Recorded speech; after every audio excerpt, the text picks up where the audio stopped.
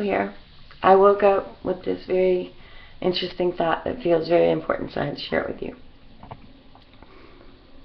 I've been moonlighting with the Venturas on Thursdays, and I sing with the Mad Beach Mafia on Sundays, and I do my own band, Rock Soul Radio, on the weekends, and we write and record our original stuff, and it's all very fulfilling, but I've been doing a lot of other songs, you know, and so I thought, I think that before I die, I should sing every great song that there is.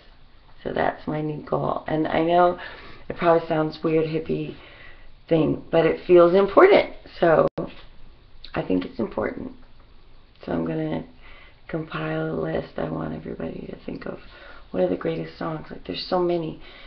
Even the jive stuff that I love so much, like So Blue or All Blue, whatever the name of it is. But that one by Miles Davis I heard on the radio last night.